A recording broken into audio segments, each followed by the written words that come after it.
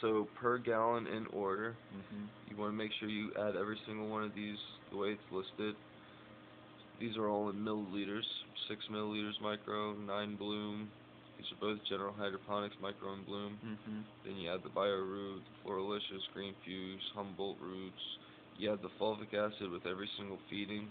Okay. You add the humic acid weekly, Okay. and then you add the beneficial bacteria every 3 weeks.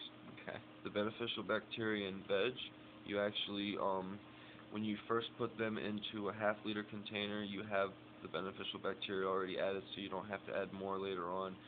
So you go from the small container to the 1 liter container, and the soil is already inoculated, so you don't have to actually add beneficial bacteria in those. Then you add them to the 4.75 gallon container, and those are inoculated, and you only keep them in there for 2 weeks